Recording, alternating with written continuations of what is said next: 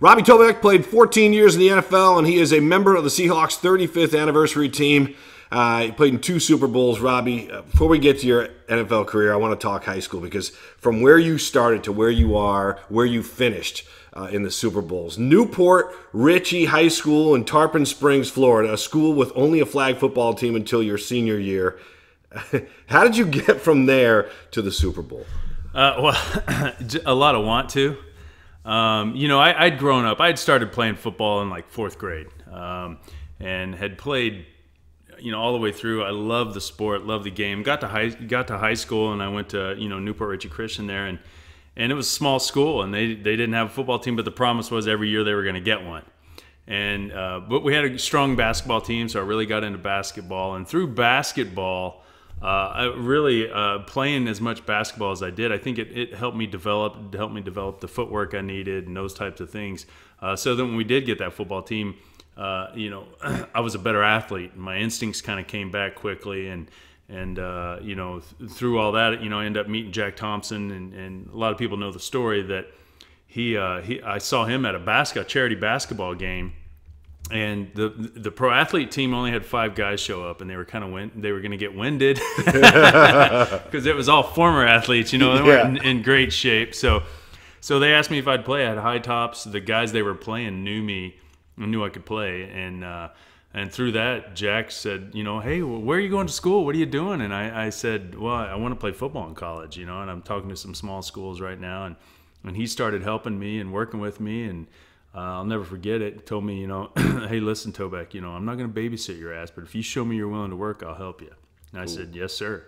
And so I showed him I was willing to work and do what it took, and we made this goofy video, and he sent it around, and I ended up at junior college in Texas, and from there he pestered Coach Price enough that he was willing to give me a scholarship to Washington State. When you say you made a goofy video, like, were you showing linemen, like you blocking? Like, what was the video about? Well, in high school I played running back. So, I was 200 pounds. I wasn't a lineman. So what we did, but I didn't have a lot of film. Again, first year for football team there at that school, and this is the 80s. So the film wasn't there. And so we had to do something to show that, this guy's not a stiff. So we went to a gym. And, Jack had kind of said, well, this kid, he's got a chance to be a tight end, So he threw me the ball. I ran some routes. He threw me the ball, and then I did a dunk video. And so I'm literally just sitting there just doing different dunks and throwing the ball off the backboard and football. The basketball. Well, so I grabbed the basketball. Yeah. So you were doing – so when you're talking about this film inside a gym, he was throwing you football passes, right? Exactly. But then you were doing some dunking as well. Yeah, once we got done with with me catching the ball a little bit to show, I didn't have, break hands, I did some dunks and different things like that, and he just kind of commented on it. And it was one of those, the big old VCR, the big camcorder dills and stuff like that back in the day. But it was, it was just one of those things where trying to think outside the box and figure out a way. And then I went to Liberty University out of high school. And got a scholarship there, and then to play football. And it was a pretty strict school, and I got caught kissing on a girl, and so they kicked me out, but I had the chance to go back there, and I said, I got more. I got more opportunity. I had more freedom living with my parents than I did at school. Wow. Living in the dorm. And I said I didn't want. So I went and bought a book. I knew I could transfer to a junior college because I had redshirted. I knew I could transfer to a junior college and play the next year. And so I went and bought a book on junior colleges. And I picked out 150 junior colleges and found ones that played football. And I called each one of them, got their head coach's name, and sent them a letter. Wow, that many? Yeah. Yeah, 100, 150, somewhere in that. So it was. I know it was at least 100. So I did that, sent him a letter, and then a couple of them called me back. And Cougar Junior College, Coach Miller there, I'll forever be indebted to him. He calls me and says, "Well, I need some film, son." And I said, "Well, I don't have any film, but call these guys." And he called Jack, and he called my high school coach. And the next day, he called back and gave me a scholarship. Man. So I don't know what Jack said to him. I still don't know what he said to him, but he lied to him, whatever he said. How huge was Jack, though, man? I mean, like, talk about everything coming together for you just by chance playing in some kind of celebrity basketball game. Mm-hmm.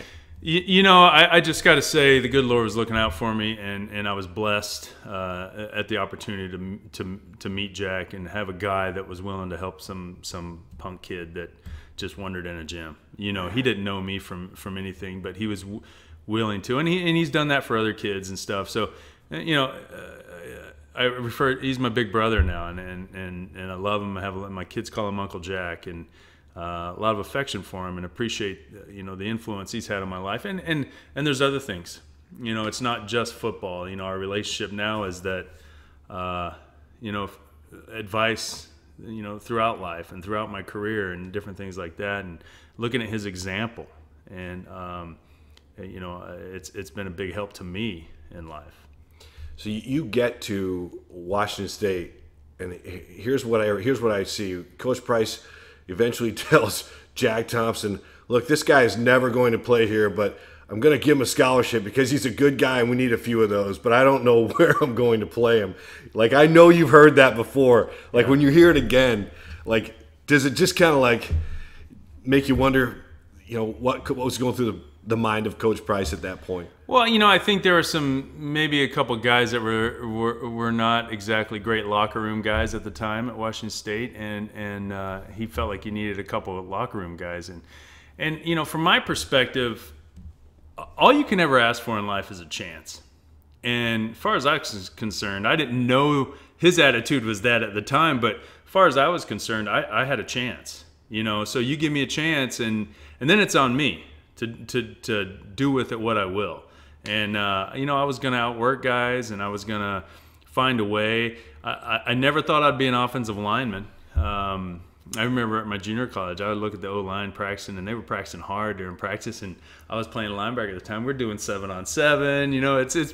It's kind of easy, We're not moving a sled and doing all that stuff. And then by the time I was at Washington State, you kind of see really where you fit with all these great athletes on the field and stuff like that. And offensive line looked pretty darn good to me. And any football player has the goal of playing, the dream of any little kid on the playground has the dream of playing in the NFL someday. And I kind of knew, in the back of my mind, well, my chance is right here at offensive line. So when I got the opportunity to move over and play center and guard at Washington State, I was really excited about it, and I felt like, again, I had a chance. Yeah. Well, how did you get that chance? Like, when because you running back in high school, linebacker, you kind of bounced around to figure out where Robbie Tobeck was going to play. But how did you get that? Like, was there a guy who put his hand on your shoulder and said, "We need you to go over there"? Well, what happened was every position I played, so when I was a running back, I loved Earl Campbell, so I wanted to be a big running back. Yeah. And as soon as I became a big running back, they said, you'd be a good linebacker. And as soon as I became a big linebacker, they said, you can play D-line. So I kept kind of growing out. And I loved to lift weights, and I was into the weight room and stuff, and I just kept getting bigger and stronger. And then I was playing D-line. It finally moved down to D-line at Washington State. And I was playing there, and just, my D-line coach I just didn't like him. Actually, nobody liked him, but he was crazy. And he calls me one day. I'm sitting there having lunch in my apartment. He calls me, "Hey, Coach Price is going to come visit you, and I need you at D-line. He's going to ask you to move to O-line because they need to replace this guy, but you got to tell him no. You got to tell him no." Right? I was like, "All right, Coach." And I hang up. I'm like, "Man, I'm going to O-line right now." And so Coach Price, and this is the type of, Coach Price didn't send me a message and call me up to his office. He literally, this is the kind of guy he was.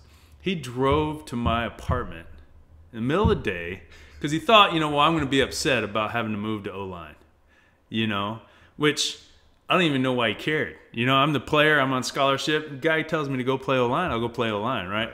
And but that's the type of guy he was. And he comes to my apartment, and he's kind of, I would like you to play O-line, man. And I got inside, I've got the biggest smile I've ever had, because I could. And Coach Yarno was there, and Coach McDonnell were the O-line coaches, and I really knew that I really wanted to play for Coach Yarno. and the stuff he taught me in a year and a half of playing offensive line at Washington State, I used my entire NFL career. Really? Yeah. Man, well that's cool.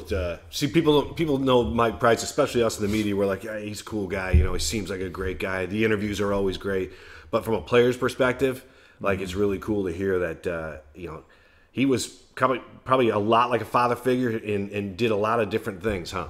He did, and there's story after story about him doing, stuff like that. And, it wasn't that, you get this thing, players coach, he's going to be easy on the players. He wasn't easy on the players, and he'd get after guys. And there's accountability. There has to be accountability in an organization at every level.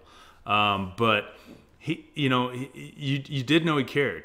And he cared about you, and if you were willing to work hard, and for him, he was willing to give back, and he did that, and he did it over and over, throughout his time at Washington State and his entire coaching career. Do you ever remember him just snapping, like a guy like in practice at all? Like some guys just absolutely lose it.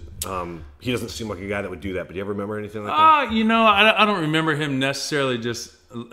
I was always dealing with Yarno yelling at me, so. Man, the offensive line coaches, even in my day, they're loud as ever, man. Oh, yeah. And the D-line guys are probably a little bit like that too, but man, that does not surprise me about Yarno. Yeah, well, no, Yarno was fiery, but again, a guy that you knew loved you and cared about you, was passionate, and that's what I love about, I coached my son in junior high a little bit and stuff like that, and I was loud, but it wasn't yelling at the kids, it was passion, and Yarno was passionate, and I really love that. And the only time he really ever got like in my grill was one time he was fussing at me, and I turned around and walked away in practice. But the other part of him was there was one time we were playing Stanford, and I was popping out and it was Ron George, who I ended up playing with in Atlanta. We were rookies together, but he was coming off and I kept getting him. I kept blocking him. And for some reason, Yarno thought I wasn't getting out there getting to him, and he's on me on the sidelines. And so, there's only so much of that a guy takes, right? So I stand, and I lit into him, and words were said and stuff. And then after the game, I'm thinking, well, I'm the player, he's a coach, whatever, So I went up to him and said, hey, I apologize about blowing up on you. Don't you ever come to me and apologize. You're a competitor and blah, blah, blah. And I love that and this and that, wow. And I kind of said, oh, okay, so then I never shut up after that. Yeah, but that's one of the great personality traits for you, man. Tell me about, for a lot of people that don't know about Pullman, what makes it such a great college town? I think when you're there, that's it. You're there to go to school, and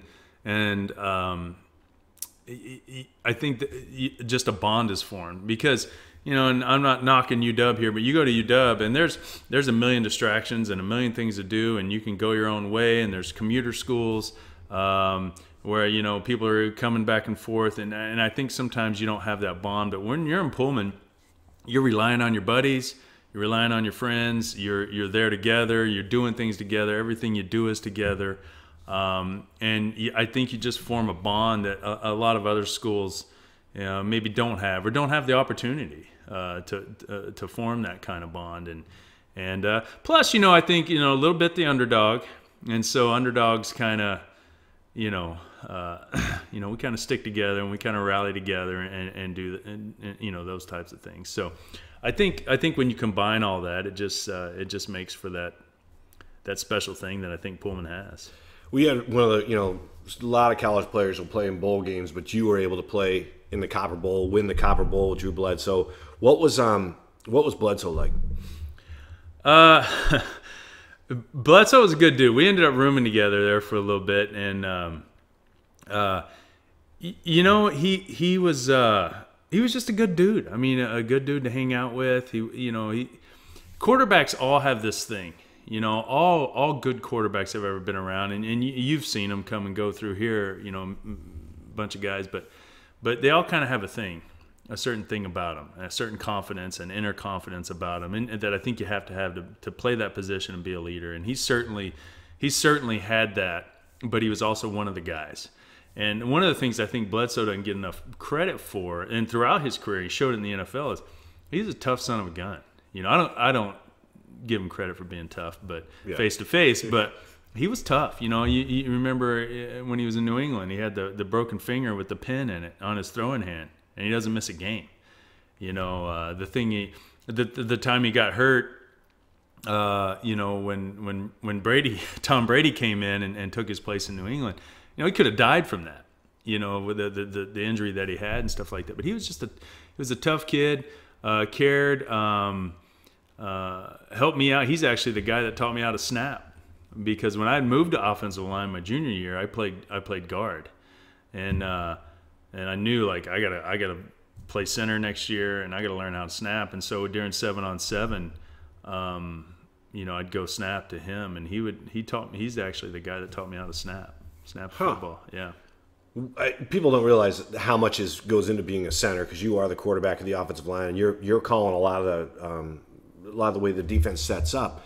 But when you say it teaches you how to snap, was it turning the football, like bringing it back with the laces in the correct spot, like all that stuff? How to turn the football, how, you know, what a quarterback, you know, wants, how they, you know, you know, like to get the ball.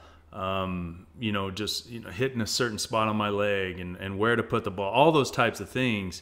You know, you know, the football can't come up to the side, you know, because the quarterback doesn't get it. It's got to be, even when you're stepping one way or the other, the ball's got to hit that same spot and stuff. And so he worked with me to say, you know, this is what he liked, this is what he needed. And, you know, throughout my career, I think, you know, most quarterbacks I played with said, yeah, you know, the ball's just right there the whole time, and stuff like that. But it all goes back to kind of learning it with him, and walking through it, and kind of critiquing every snap I would give him there for a couple months. Yeah, you know what? I got to give you a lot of credit, because, I mean, like you said, you didn't snap a whole lot at all. No. Like, you came out as a free agent, and, you know, you sign on with the Falcons as a free agent, and it's like, you know, you barely even snapped, man. Yeah. Like, you turned that into a heck of a career after really only doing it for 1 year at Washington State. Yeah.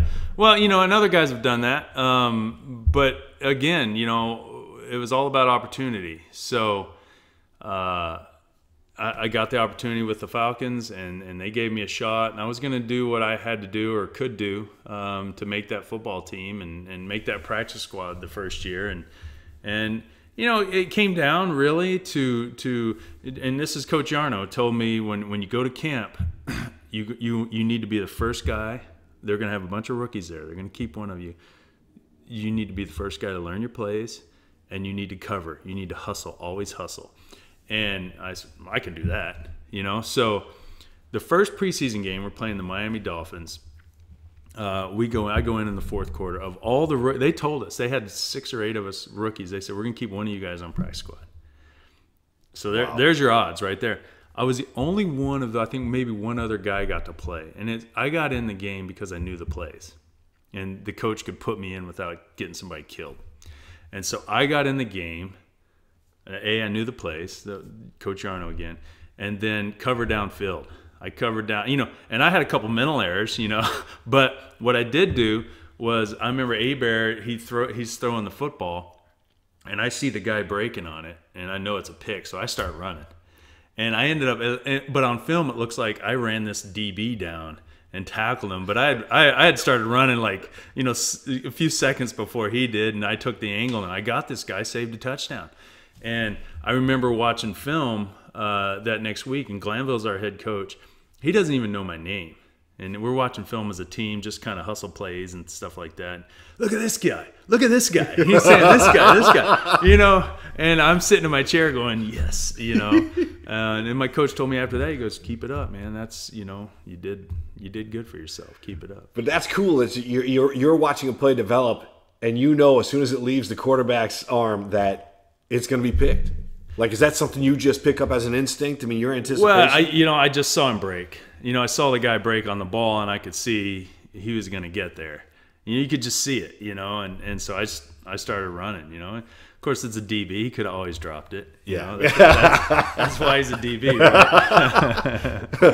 All right. So in 9 of your 14 seasons, you played every game All right, if my research is correct, and I think you only missed one game in 10 seasons, and you played 14. But still, at that position to stay that healthy, how difficult is that? Because that's kind of like you got to be smart too. Well, you got to be smart, but I never felt I was in a position to let another guy have a chance. Yeah. So I didn't like to miss practice. I didn't like to miss because NFL, they're hey, oh gosh, you're great. Now, if we can find somebody that's better than you, we'll get rid of your ass and take that guy. Yeah. So and it doesn't matter who you are. But I was just fortunate. I remember going into our Super Bowl year, we had I don't even remember who it was, came up and asked me one day, what's your secret to playing so long? I was like, man, part of it's just kind of being lucky. I have stayed healthy and you gotta take care of yourself and stay healthy, and but part of that's just kind of luck. And he goes, that's what Chris Gray just said to me. It's the same exact thing that Chris Gray said, because we're the same year. It's like, I look at my son Mason. Mason trained hard. He was in shape. He worked his tail off. He did the right things. And he's unlucky. Yeah. He got hurt. And it's just he had all the heart and everything you could ask for. It just it's just dumb luck sometimes, yeah. and injuries are. But if you can stay healthy and also have a reason for him to keep you. Don't give him a reason to look at the other guy. Never take for granted. The great players I played with, the Hall of Famers I'm talking about. Walter Jones, he didn't come to training camp. That was a contract deal. But once he was there, he practiced every day and he worked hard. Jerry Rice was here. He's an old man when he was here, but first guy out to practice. John Randle first guy out to practice. Chris Dolman, I played with him in Atlanta. Clay Matthews, senior in Atlanta. I played with him when he was 17 years in the league. But these guys were pros, and if you watch the great ones, the great ones don't take time off, and the great ones are lunchbox guys. So if the great ones are lunchbox guys, then I'm gonna be a lunchbox guy, right? Yeah, that's a great attitude and really great advice for the younger guys trying to make the team. But take me back to '96 when you scored the touchdown. Your stats that year were, I think, 2 catches, 15 yards, and a touchdown. Oh man! How was that a Glanville thing? I don't know. Yeah. So June Jones, our head coach, and Mitch Lyons was our tight end. We were in the run and shoot offense. Abear's the quarterback. So Mitch Lyons is our tight. We got one tight end on the roster, and I'm starting at left guard, and Mitch. So we're playing the Steelers that week. We're using our tight end. That's the biggest part of our game plan. This is the deal. We're going to do this week. And Mitch shows up to the stadium on Sunday, and he can't even walk. He's got back spasms so bad he can't. His body's contorted sideways. He can't do anything. And we're going, great. This is our whole game plan, and the guy's freaking laid up. And June comes up to me before the game and says, hey. And he had drawn up some plays and said, you're playing tight end. When we go blue today, you're playing tight end. Okay. All right. So I kind of learned the plays, and first play of the game, I'm at left guard. Then we go blue. Jeff Palcoa, former Husky, comes in at left guard. I go to tight end, and we go all the way down the field on the Steelers. Boom, boom, boom, boom, boom. All the way down the field, and we get down to the goal line. And Abear calls a play, and I'm going, that route wasn't on my sheet, And so I go, Bobby, what do I do? And he goes, just go to the corner, because that Cajun, accent he had. And so, all right. And so I'll never forget. I'm in my stance, going, okay, do I fake like I'm gonna block and then go, or do I go immediately? What do I do? And so I kind of blocked down, oh, I'm blocking, and then I snuck out. Well, the Steelers completely ignored me, and they all jump on Jamal Anderson, who's running to the pylon at the front of the end zone, and so I'm wide open the back of the end zone, and the ball's coming at me. Abear looks at me and throws the ball, and I go, oh crap! It's all slow motion. I'm thinking, while the ball's in the air, I'm thinking, oh crap, I'm in the wrong spot. No, he threw that to me. I'm going to go ahead and catch it. And I caught the ball and then I went crazy. It's like, because I never expected that. It wasn't like, hey, we got the play in, the special play in or anything like that. It was just one of those deals, and my lineman buddies are jumping on me. We're all excited. Chris Berman gave me Robbie Tobeck, nickname. So that was kind of cool. And then the next, so then it's like, okay, well, we're going with Tobeck at tight end, and Mitch is one of my buddies. So but you do what you do, and so later in the year we're playing the Saints, and Mark Fields, who was my teammate at Washington State, out is a linebacker there, and a great guy, love the guy, but and we'd play against each other twice a year, and we'd talk a little smack and stuff like that, and his opening line was always, Tobeck, you've been eating well, that deal, but so I'm at tight end, and he's kind of playing off me, ignoring me a little bit, and we call this play, and I'm out in the flat, and I'd ran this play all week, never got the ball. All of a sudden in the game, ball's coming my way, and so I'm going to catch it. And most guys catch the ball and turn up the sideline, right? The momentum takes them this way, but those old running back instincts came in, and I knew Fields was coming, and so I catch the ball and I turn back inside, and when I do, he kind of misses me, he hits me, and falls down, and I turn up the field, and I see nothing but green, and nothing but green. So I'm thinking, I turned the Jets, what I thought were the Jets, I turn them on, and I'm thinking, man, I've got a 40-yard touchdown here, right? I'm going to kill it, right? And within 14 yards, 10 yards, whatever it was, Fields had fallen down, rolled, gotten back up, caught me along with about 6 other dudes. I got this great picture of me, like everyone's like, there's 5 guys on me, and I've got the ball, but it shows you how athletic and Fields was, that he was able to fall down, roll, get up, and still catch me within 10 yards. Wow, I mean, he was just freak athlete. Man, you must have some cool stuff, like you talking about that picture. Do you have video of the touchdown? Like, do you have video somewhere? Oh yeah, that's like that's must see around here. Man. I've got to get it all converted to a digital deal and everything. I still got it on videotape actually, but it was and the NFL does a cool thing for players is they do their the NFL films will do your highlights. Now, I don't have a lot of highlights because I was an offensive lineman for my career, but that's on there. They show some stuff, they show some plays and different things like that, and so it's kind of cool. I got that. My wife ordered that for me last year and stuff. What a great idea! Wow. Yeah, I didn't know they did that. It was a nice perk. That's awesome. Yeah. So, yeah, you got to show me that pic for sure. That's really funny. Let's move to the Seahawks. I mean, I want to ask you about Super Bowl 33. You guys lose to the Broncos, 34-19. That probably was compare that Super Bowl experience with the one you had with the Seahawks. Were there a lot of parallels? Those seasons were parallels. 1,800-yard rushers. Quarterbacks had career years, great years. Defenses both kind of bend but don't break. Records were the same. No one gave us a chance. That whole thing. Very, very similar years, and just both Super Bowls.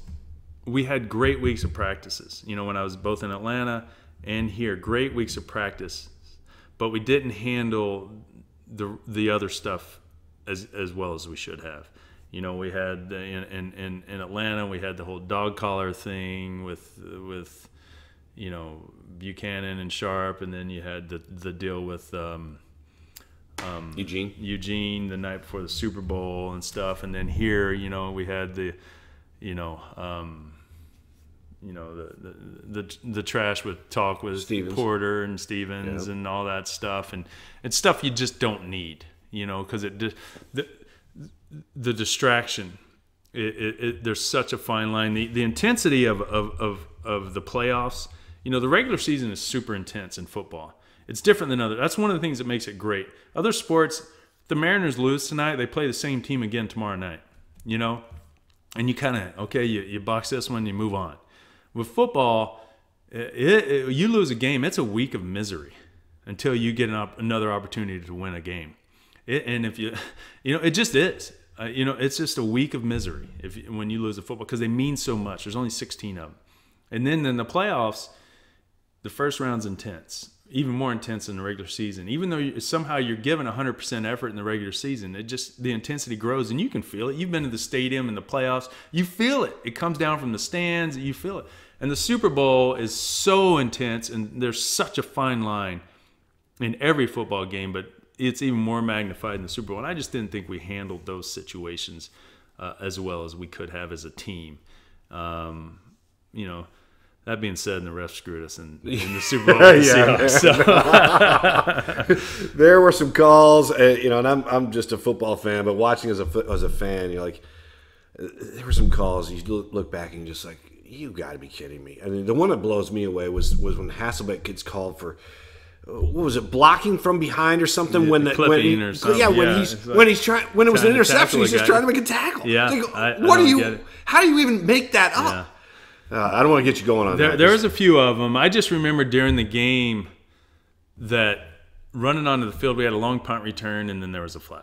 I remember during the game, it's like, dang, every time we make a play, there's a flag. I just remember thinking that during the game. And then that's kind of all there was to it. But it's just, they're momentum killers. But that's one of the things all year long we had been able to overcome that stuff.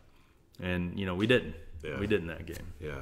What about you were always my go-to guy at training camp, but I think you started to sense that guys were coming to you. When you used to train over in Cheney, and there were 2-a-days, and it was a different kind of deal than it is today, of course. But did you kind of like there was a time where your wife always said you came home with great stories, and there's like, are you a guy that just revels in that kind of stuff where you like to, even as a player at lunch, you were telling stories, and there's a lot of truth to that, but what a great characteristic it was, or character trait. Well, you just don't. What you get from football, you just don't get it anywhere else. You don't. I mean, the guys, the talk, the stories, the blending of personalities and backgrounds and everything. You just don't get it anywhere else but the locker room, and it just.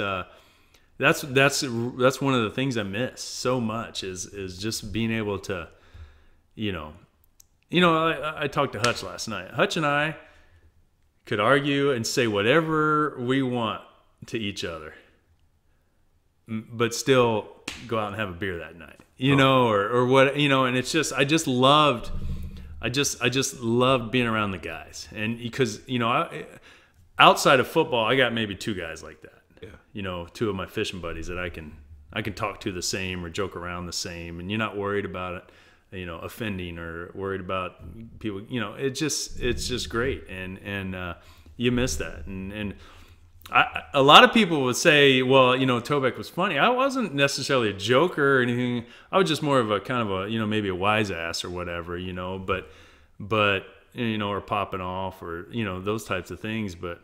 It was fun, it was just a lot of fun being around the guys. No, but you're right. I don't think you were as a jokester. I thought more of you as just a guy who spoke his mind, and if you were pointed in the right direction, you had no problem going down that road. Mm-hmm. I mean, I remember asking you about some of the strongest guys on the team, and Chris Gray was one of those guys, and you had some funny things to say about him, and it was Grant Wistrom. It's another thing. Mm-hmm. Walt says you're an instigator.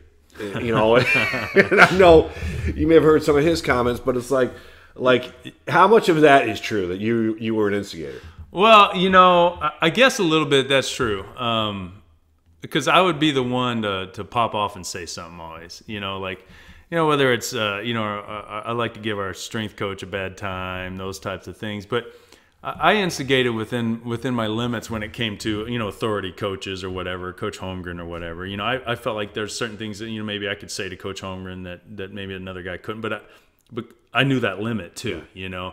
But with what Walt's talking about is it used to just drive me crazy that we'd be in the middle of a football game we'd be wearing someone out, and Walt's trashing this dude the entire game, or Hutch or whoever, and all of a sudden this D-line, it's third quarter, we've already got him beat, and this guy wants to start running his mouth.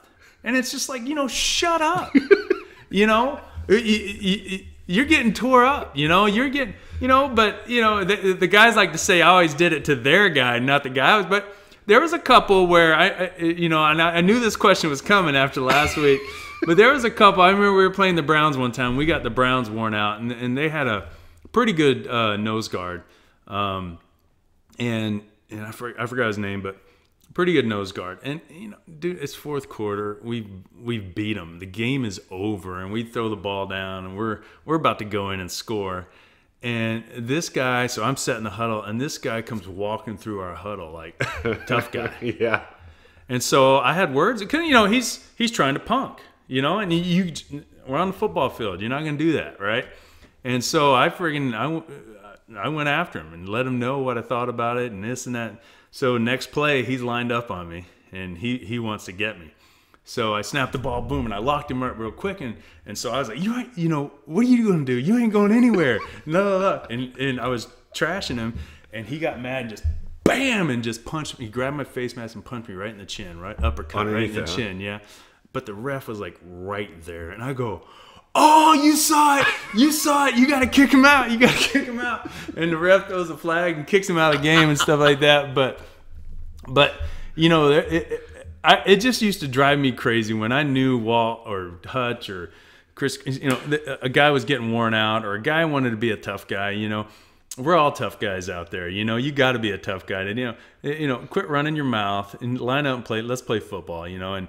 And guys that never said it, that's why one of the reasons I respected Bryant Young for the 49ers so much, because he was a great player, great player, and I think he should be a Hall of Famer someday. But great player. And when I was in Atlanta, the Niners would wear us out, and he would never say a word. And then when I was here at the Hawks, we would wear them out, and he never said a word. He just put his hand down and played football and played hard. And wow. you better bring it when you play against him. And even when he got older, he was just a great player. And so I always had a lot of respect for guys like that just played football. Yeah. Who was the toughest guy you ever had to go against? Could you put your finger on it? Well, I tell you what, Leon Lett, before his first, the only guy ever. There's probably two guys I lost sleep over. Leon Lett, the first time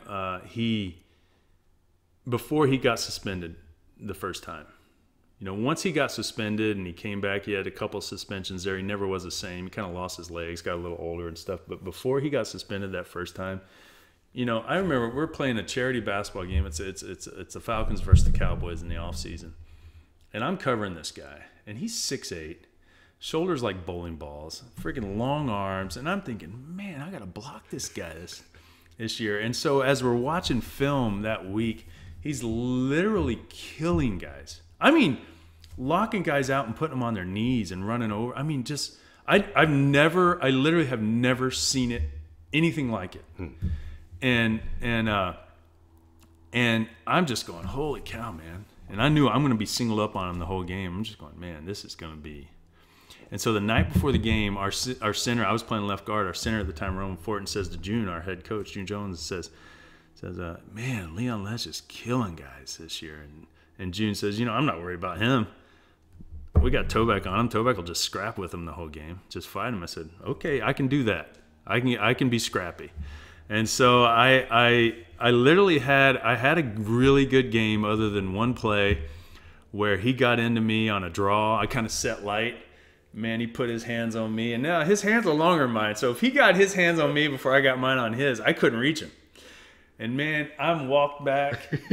I'm all high, and I literally saw the handoff on a draw, 5 yards deep in the end zone.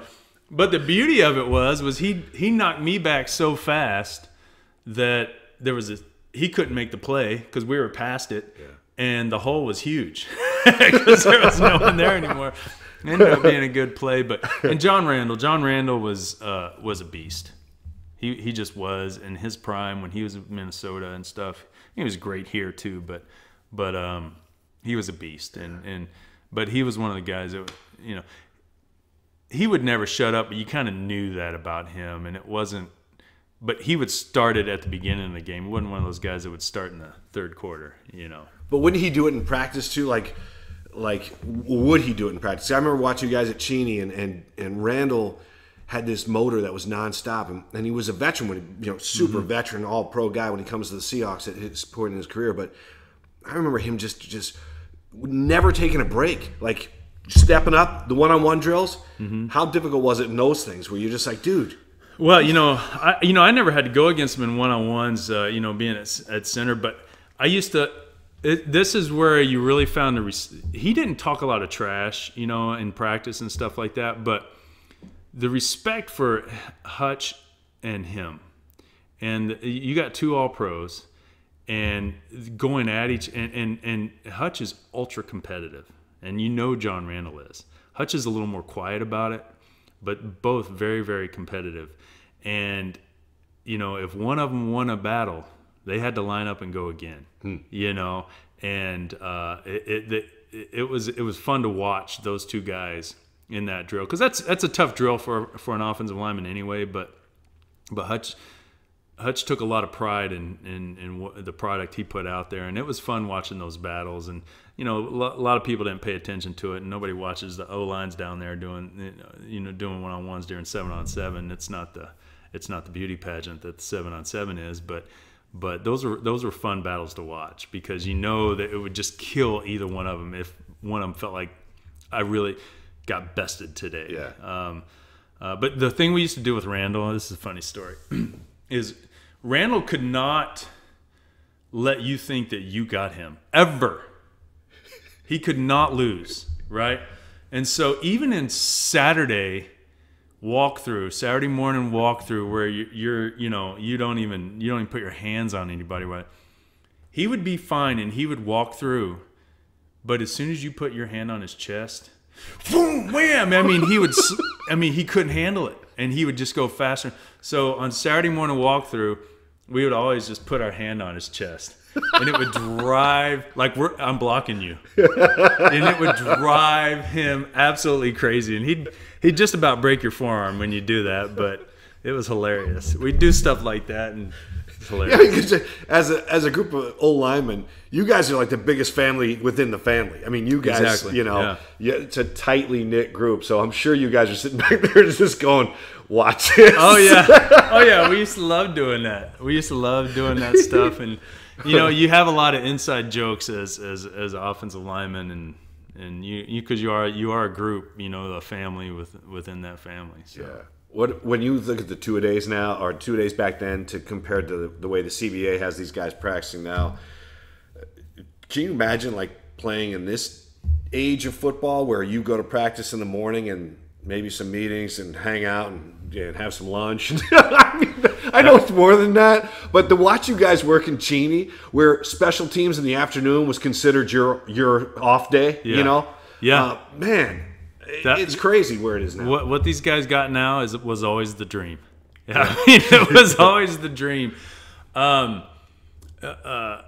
Somebody told me a stat one time that 48% of all your practice, back when I played, 48% of all your practice for the year were done in training camp.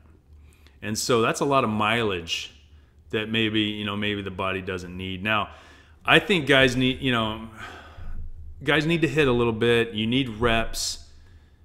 And I think it's taken the league and the coaches a little bit of time to maybe figure that out, because I thought a couple years ago the quality of play to start the season wasn't what it should have been. And I think you do need reps, and you do need practice, and you do need those things. And I think guys need to play a little bit in the preseason. I don't know that everyone needs to play a lot, but I think you need to play a little bit in the preseason, because I think you need. I don't think you need 4 preseason games necessarily, but I think if you knock that down to 3 or 2, or 2 especially, guys need to play a little bit and get ready, because the live bullets it's just different, and the bullets are firing faster, and that's just the way it is. But yeah, it would be nice. Good for these guys. It's like I tell guys, the other thing is you can't help when you're born. But I look at that salary cap nowadays. When I was a rookie, it was the first year for the salary cap. I think the salary cap was like $30 30 or 36 million. It wasn't more than 36 million. I know that. I think it was 36 million. And now it's what, 150 or 136 or whatever it is. Right. It's 100 million plus more. And I just go, gosh, darn it, I wish I could have been like, 15 years younger or something, but good for these guys. Yeah, it's different. I mean, these guys, did they ever have a limited on your pad practices when you're like, especially in your Holmgren days where, because now these guys only get 14 pad practices throughout the entire season, and you have to have 11 of them in the first 11 weeks or whatever. So basically the back third, you're only practicing with pads 3 times. So back when you were with Holmgren and those, during those days, because that's the one that really sticks out to me. You guys busting your butts. It's 100 degrees in Cheney, and I think, were there times where he said you're going to put your pads on and we're going to go again in the afternoon? Would you ever have back-to-back pad practices because you guys stunk it up? See, I always thought Holmgren camp to me was great because in Atlanta it was twice as hot, twice as humid. I had 3-a-days one year in Atlanta. 3-a-days. And then I had Dan Reeves, who we'd pad up on Friday during the season. So, I mean, when I got to Holmgren and, you knew you had every other afternoon off and, the one day after, I thought, man, this is great. I could do this. Okay. And then, but there were times where Mike, he wouldn't necessarily say, we're coming back and we're doing it. But there were times where he'd want to prove a point or do something. And I remember goal line one time. Goal line, drill. The D-line just hunkered down like crazy, and we're not getting any movement. It's go again. And he's looking, and the whole time he's looking in the huddle to see who's like going to get mad or pissed off about it. Well, I was like, well, I'm mad and pissed off. I'll say something, So, and he's kind of looking at me like, what are you going to do?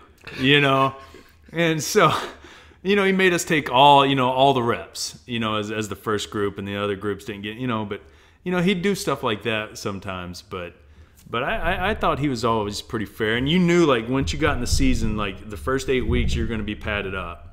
And then after that, you're going to we would drop down to our shells and stuff like that. And so, and he was pretty good about it. Boy, I thought that was great. Okay, so Cheney was nothing compared to Atlanta and Dan Reeves and some of those things. Yeah, Atlanta was, that was tougher. Yeah. I'll say.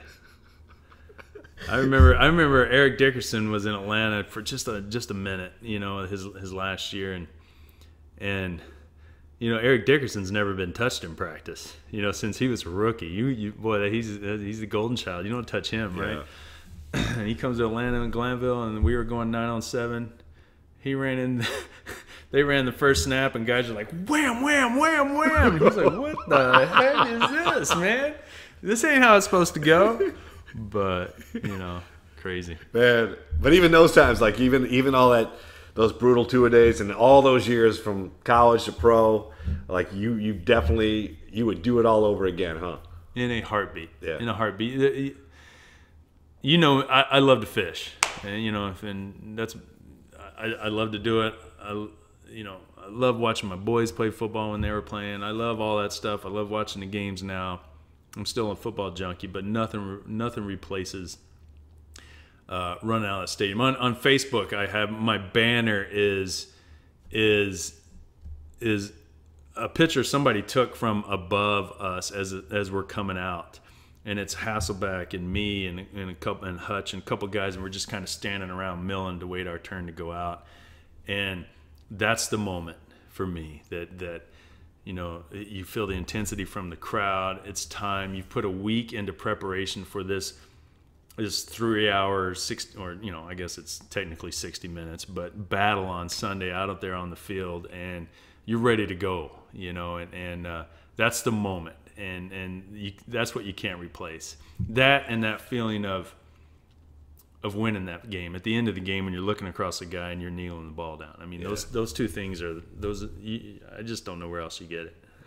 Listen, man, I could listen to you talk and tell stories all day, man. It's been a pleasure to visit with you and listen to some of the things from your past and just so many great stories. And I know you have a vault of them, so I'm hoping that someday we can do this again and dig a little deeper into this thing because it sure has been great listening to it. Well, I appreciate that, and yeah, I'd love to get together sometime. It's always good to get together with you. All right, Robbie, thanks a lot. Yeah, see you.